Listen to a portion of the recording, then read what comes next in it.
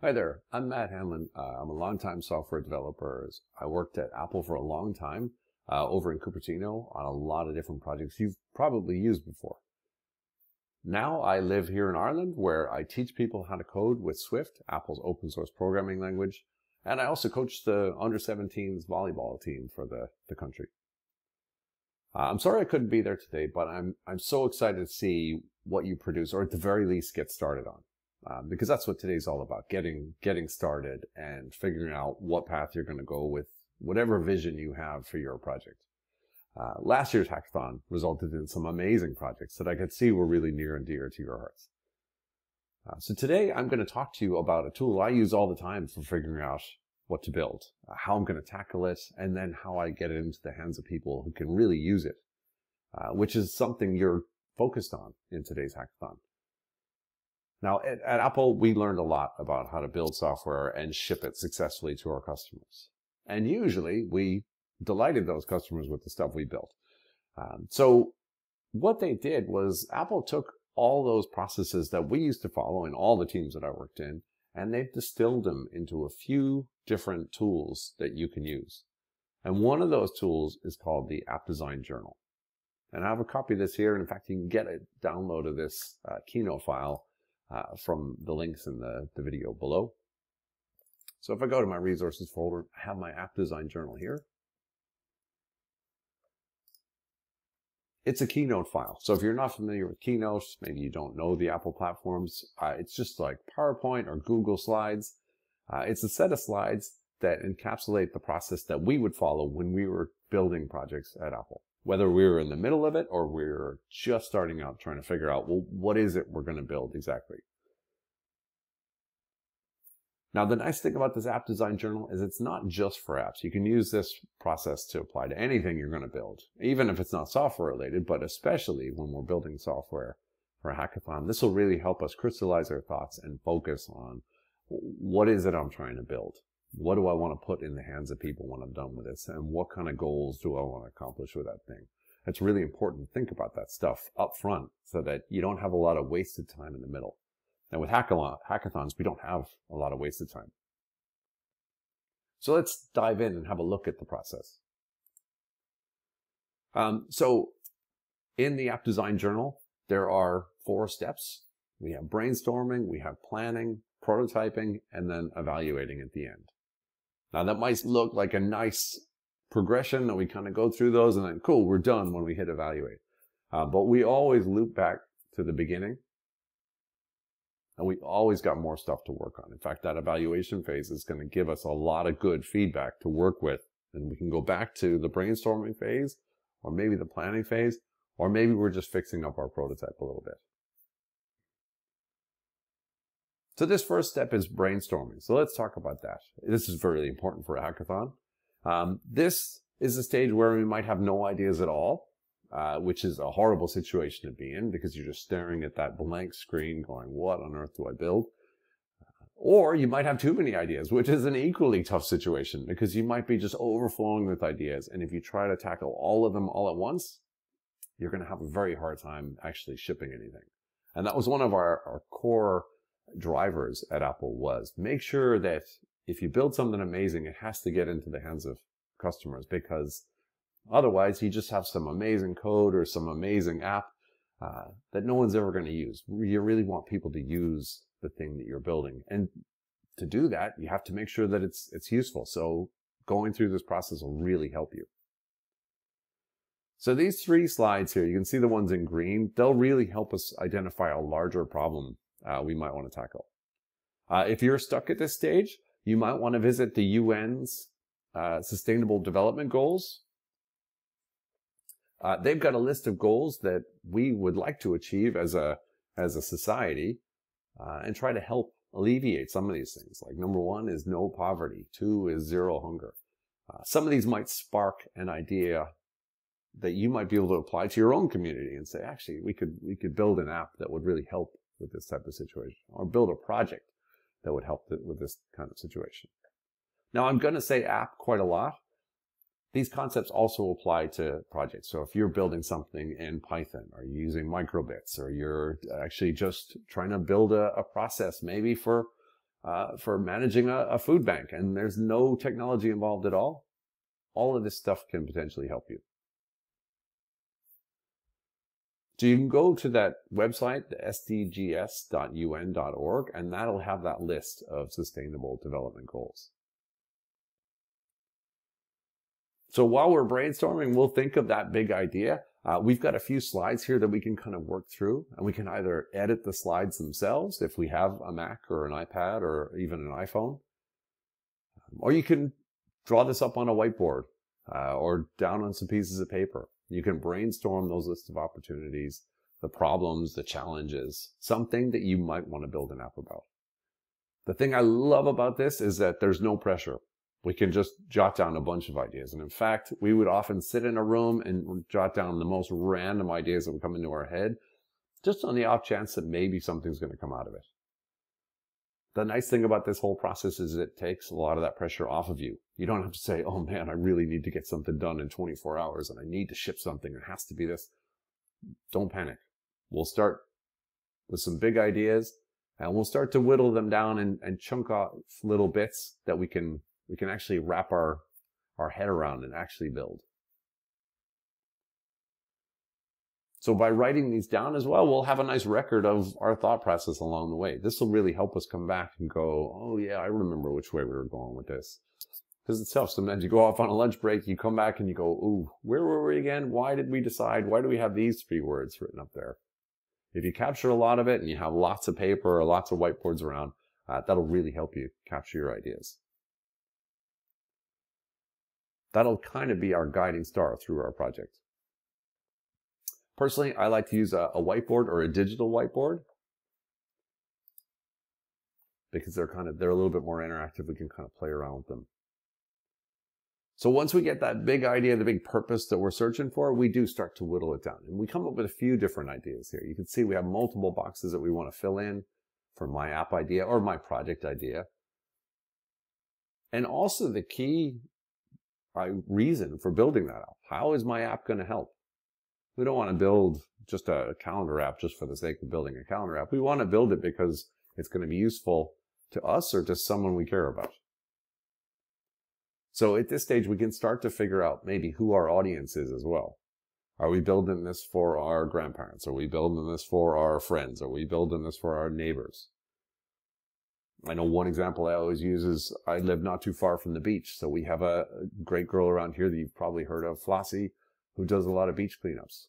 Maybe how could we figure out how to help organize some of those beach cleanups? And this is how we're going to spell it all out. Now this app idea and this stuff that we write down here where we've crystallized our thoughts is going to help us later when we're going to pitch this app idea. And it could be pitching it to somebody who's going to give us money. It could be pitching it to the judges who are going to be judging the hackathon. It could be pitching it just to the person who you thought this app would be a great idea for.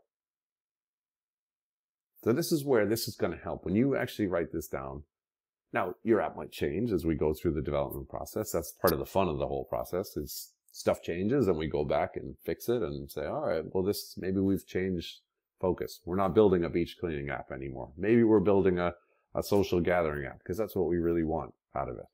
Something to help us all get together and just meet up, not necessarily clean a beach. So that's the brainstorming phase. This is usually a ton of fun. It's a great thing to do in a group.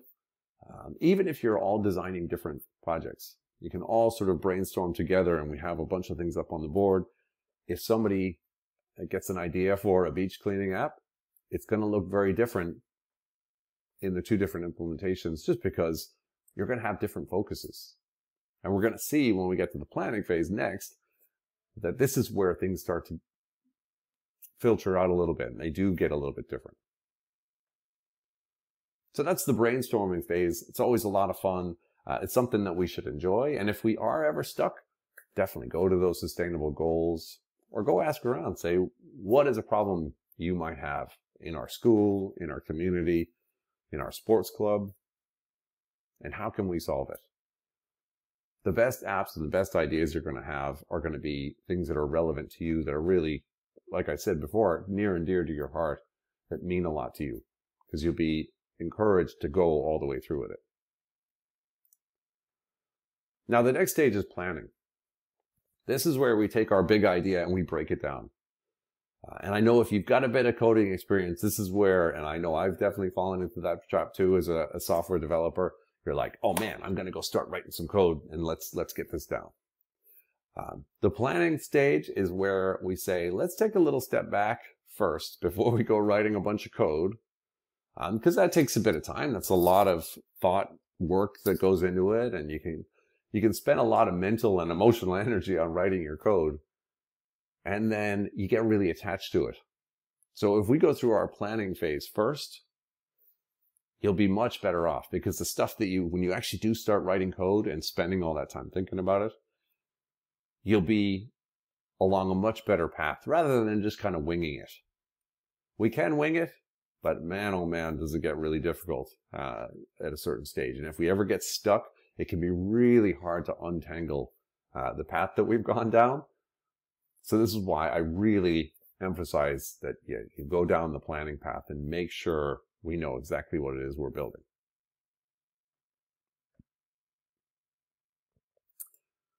So what we do first to break things down is we could do the same thing with a whiteboard. Usually I try to grab another whiteboard or some more paper. We're going to outline user actions in my app. What are people actually going to do? How are they going to interact with it?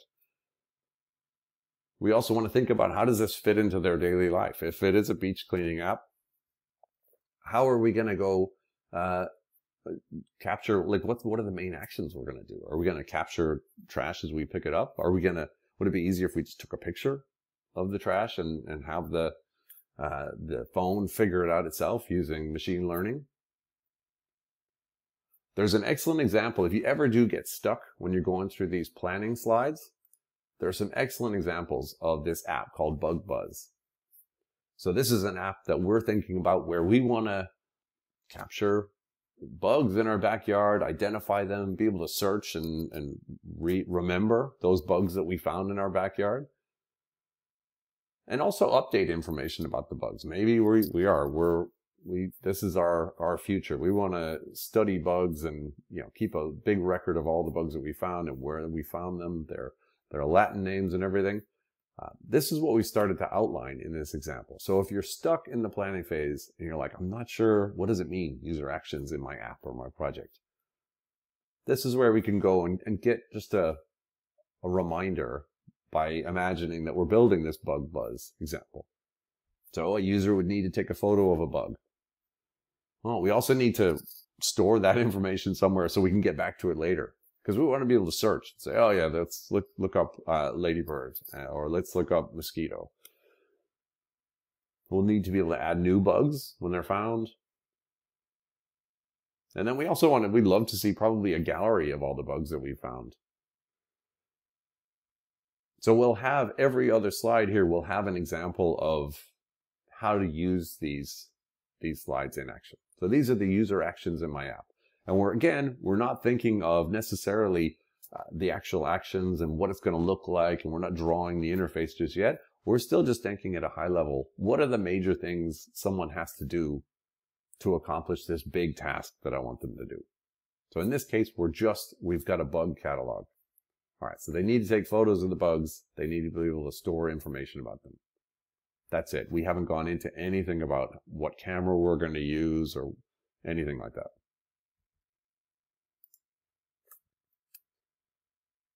So then from there, we do start to break it down a little bit. So once we have our list of user actions that are going to be performed, these are the smaller buckets from the larger app idea that we're starting to filter things down into. So we can start to think, well, what's the most important thing? What are we going to tackle first? On the Bugs Buzz example, we probably want to be able to take the photo of a bug first, or maybe just enter in information about the bug. We'll ignore the photo part for now. What's most important to us? Do we want it to be a very visual app? Well, this is where we start to think about the implementation a little bit more. So in this example, we say, all right, well, the user is going to aim the camera at a bug and taps the button. That's the most important feature that we have. So if I'm building this out, that's probably what we're going to tackle first. Now that's getting ahead of ourselves because that'll come up in the prototyping section. But we take that stuff that we've made on the user actions slide. And now we start to break it down and think about, okay, so someone takes a picture of a bug. What kind of things have to happen inside my app? Inside our apps or our projects, we're always dealing with different data that's coming in from users. It could be they're typing in questions if we're building a chatbot. So how do we respond to those questions? It could be they're taking photos. What do we do with those photos? What do we do with the information they've typed in? So that stuff that we're doing in our app or our project is going to be, that's going to be the changes to the app state. So we need to think about, well, what kind of things do we need to do? Again, we're not thinking of, oh, I'm going to store it in this variable, or I'm going to use this database or anything.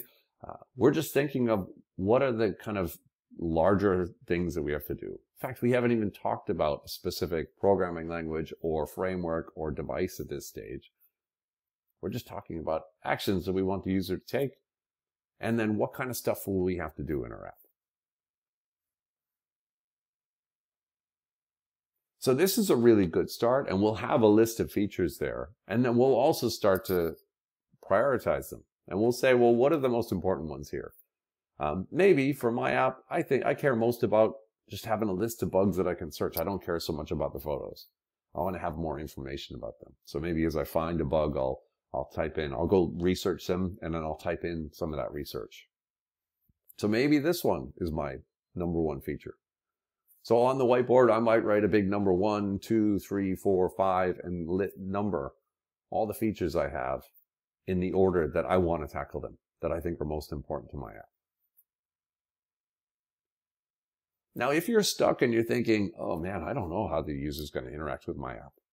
Or if you're even still stuck at the brainstorming stage and you don't know what kind of app you're going to write, I love slide 12 because it shows us a good suite of the things that we can do with modern devices. And now some of these are specific to iPhones, but they're specific, they kind of refer to many different type of devices that we have today. A lot of devices have a microphone, a keyboard, a touch screen, gyroscopes, accelerometers. A lot of different machines will allow us to do augmented reality things or run machine learning algorithms. So this is one of my favorite slides to go to if we're ever stuck for what are we going to do? How is the person going to interact with my app? Oh, how can we integrate the microphone? Maybe that's going to be a key way that someone interacts with my application is just by voice and not by typing things out, because maybe that's a bit too cumbersome and a bit slow. Maybe it's for younger kids and they're not ready to type yet. They don't know how to read. So I'm going to need to use the microphone and the speakers to interact with them.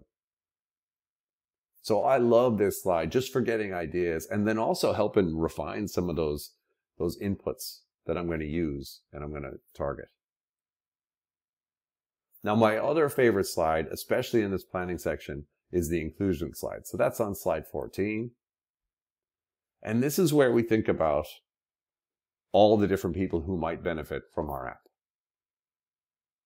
Now, obviously, the first and foremost person we might think of when we're building an app for ourselves is ourselves. And we're made a certain way and we have certain capabilities. But other people may not. They may not see colors the same way we do. They may not hear the same way we do. So I love that this slide kind of reminds us to consider those other users. Now, some of it might be permanent. Somebody may have lost the use of a limb permanently and they've only got the use of one hand. Other people may have a temporary disability. And it's not even a disability. They may just not have the use of their arm because they're carrying a child all the time. So maybe it's an app for your parents and you've got a new brother or sister and your mom and dad are always using the phone with one hand. So we have to consider that kind of thing too when we're thinking about designing our app and how people are going to interact with it. Maybe then we do need the microphone so that they can interact with it with their voice because they just don't have the hands available to them. So by the time we're done with that planning phase, we should have a whiteboard full of ideas. From the big idea to our specific app idea and goal to all the pieces of our app that would go into someone using it and all the different people who might use our app. Now, it doesn't have to be exhaustive and this doesn't have to take forever. This is just a quick first pass. to get those ideas on the board, because all of this stuff is fluid and flexible, and we can always come back later and say, oh, do you know what? Actually, I forgot. Based on watching people use my prototype that we're going to get to next, they like to use it this way. And I forgot about this feature that they could really take advantage of. So let's go back and add that in to our user actions and our input and app state. And let's think about that stuff. So we're always coming back to this stage to update it as we go through the process. Then comes the fun part. So we've gone through our planning. We've got a really good idea of our app's shape. I tend to use Keynote, and I'll have different slides with some major bullet points of the different user actions and app states that I'm capturing and dealing with. Then we get into the prototype. Now, I'm not going to go too in-depth here, because really what we're talking about today is how do we generate those ideas? How do we structure our ideas so that we're able to ship an app at the end of all of it? And then how do we pitch that app, especially to the judges? So the journal will have some great tips for prototyping. And the one tool that they emphasize as a great prototyping tool is Keynote. And I'm going to show you an example. So we have a few screens here where we walk through designing our app screens. So we take some of those user actions and we use a pen and paper and we just draw out the different screens. So if we're thinking about that bug buzz example again, they give you an example here. So we imagine that we have a home screen where we want to take a photo of the bugs. We have a gallery where we have the list of all the bugs we've seen. And then we have a search function. Another screen we might have is the screen where we actually take a photo of the bug with a few buttons that the user sketched out. And then a way to add data about the bug. So now that we've taken a photo, let's add a name, where it was found, and then some notes about it. So when we're prototyping, we're just sketching this stuff out. This is a good one to bounce off other people and say, well, what do you think? Does this make sense? Is this a bit awkward? Could we condense that? When we're prototyping, we'll often look at examples of apps that we use all the time. We'll go and say, well, how does Instagram do it? How do TikTok do it? How do the popular ones that we're using right now do it? I like to personally take a look at the built-in apps on the phone or on the pad that I'm using, so I can try to match what they're doing as well. There'll be a link in the description of the video to the Human Interface Guidelines for Apple. That is a great place to go, even if you're not building software for Apple devices, because they put a lot of thought into, well, how do we want people to interact with our applications? How do we really emphasize the human part of human interaction? So that's a great place to go. The link will be in the video. So I'm going to show you a quick example. This goes through the storyboard as well. So once we get the screens, the individual screens, we start drawing arrows and trying to figure out, well, what goes where? When we tap on a button, where do we go from there? How are we going to respond to users here? And they've added some notes about what happens. All right, we've changed the screen. We're freezing the image. We have an action where we delete the image and go back to the camera. We've got the whole flow now.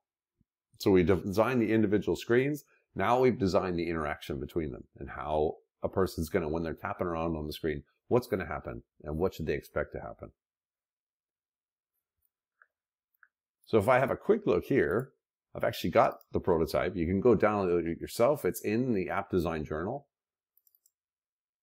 This one here is a really good example of someone building a prototype with some links that you can then use.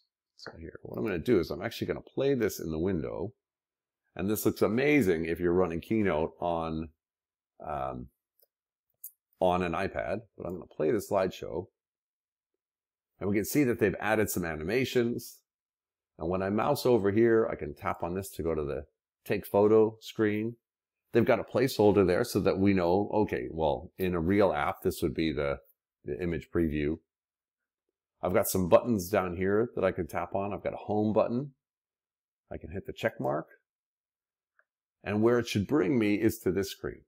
So now all that work that I did before, where I laid out the different screens and then the user interactions between them, I've started to build out in Keynote as a prototype.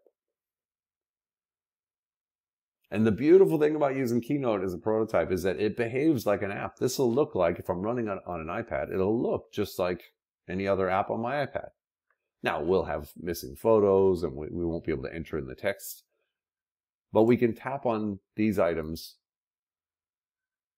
and have a look at what it might look like.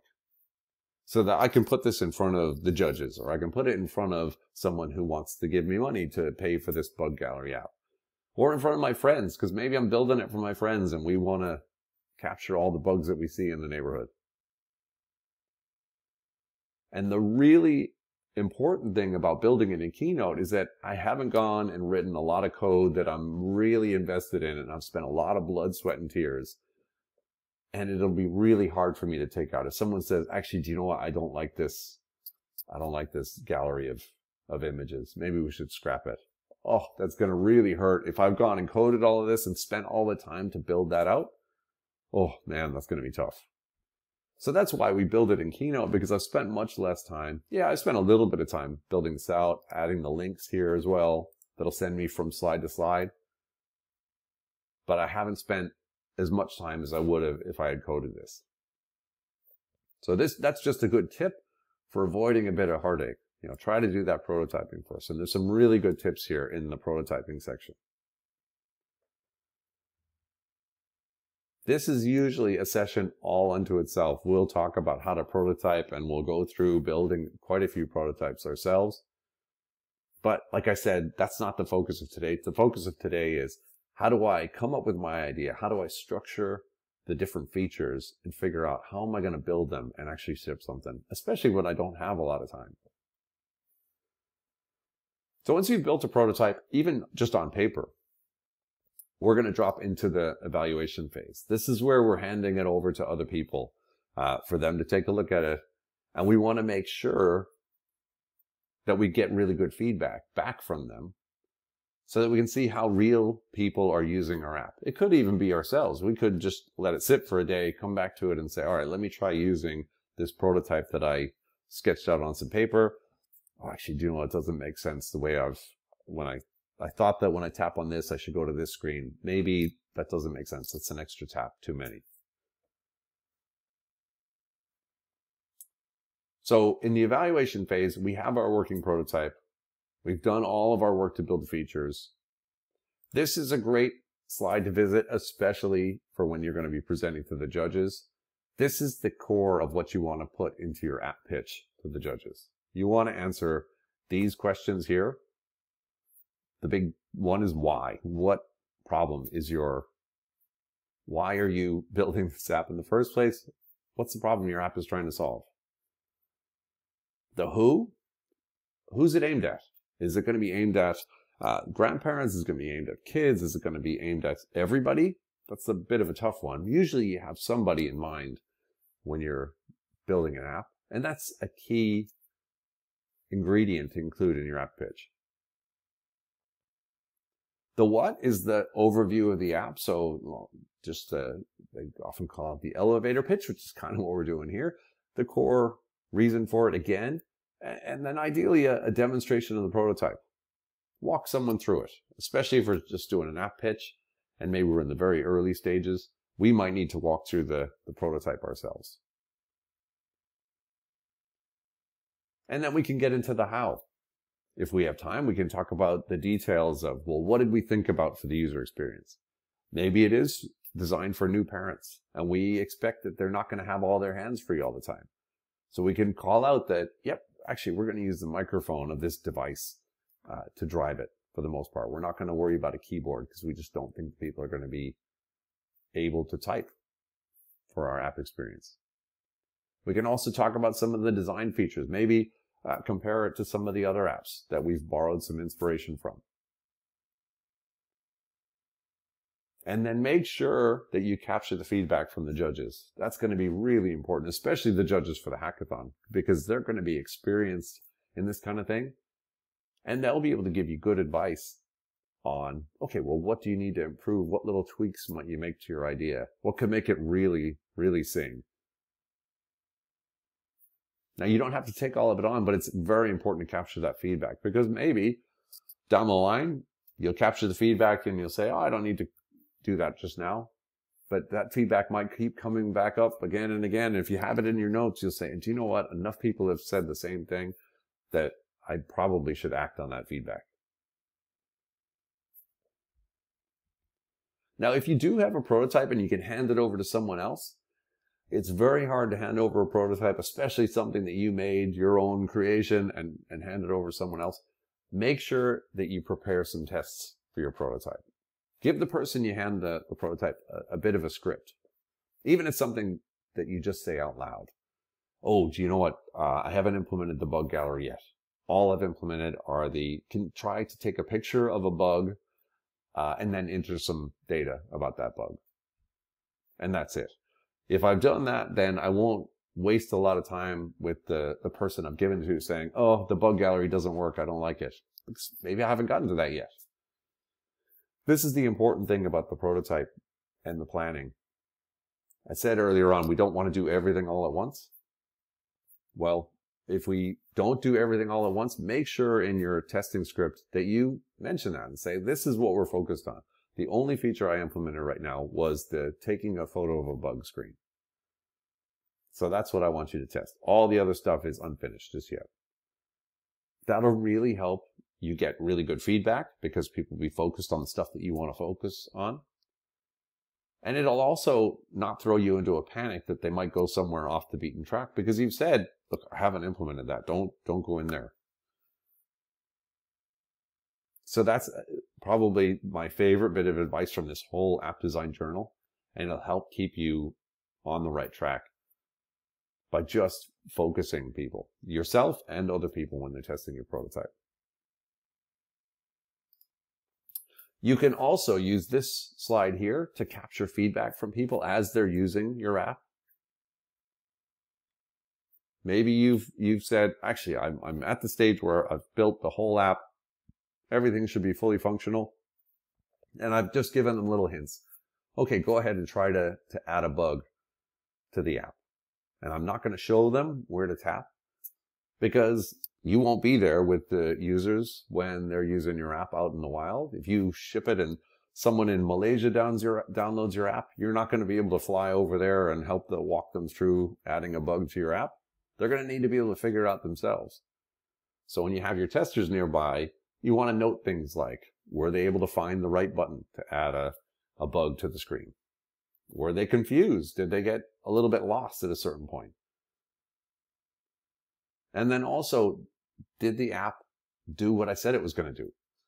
If my app was supposed to be about cataloging bugs, but maybe I got distracted, started adding some other features, I need to think, well, if they enjoyed this new feature I made, maybe I made a game out of it. So it's not about capturing bugs anymore at all. It's about, maybe it's like a Pokemon Go, but for bugs.